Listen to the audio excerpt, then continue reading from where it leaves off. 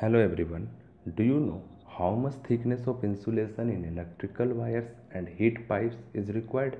Okay, don't worry.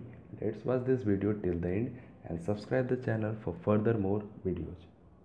The thickness up to which heat flow increases and after which heat flow decreases is termed as critical thickness. As in case of heat pipes, the thickness of insulation is greater than that of critical thickness, while in case of electrical wires, the thickness of insulation is lower than that of critical thickness. Let's see the mechanism of heat transfer.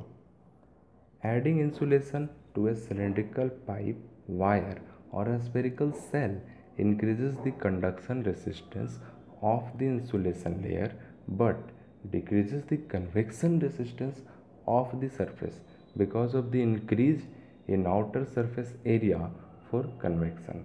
So the heat transfer depends on which effect dominates, that is conduction or convection. These two are the two modes of heat transfer.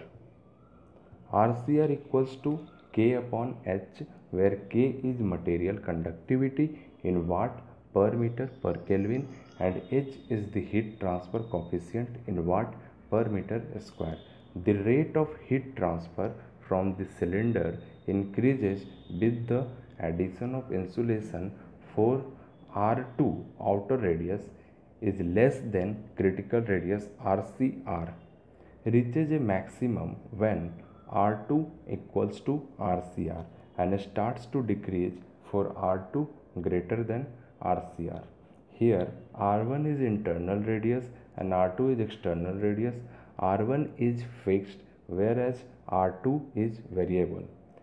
Here in this graph we see two parts. The first part, which is before the critical radius RCR, would be used in case of electrical wires, and the other part would be used for insulating heat pipes.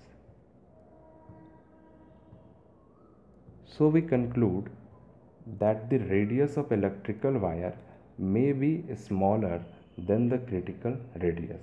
Therefore, the plastic insulation may actually enhance the heat transfer from electrical wires and thus keep their steady operating temperature at lower and thus safer levels. And the radius of heat pipes may be greater than the critical radius. Therefore, the insulation may actually reduces the heat transfer from the heat pipes and thus keep their steady operating temperature at higher level. Heat pipes are referred to as the superconductors of heat due to their fast transfer capability with less heat loss.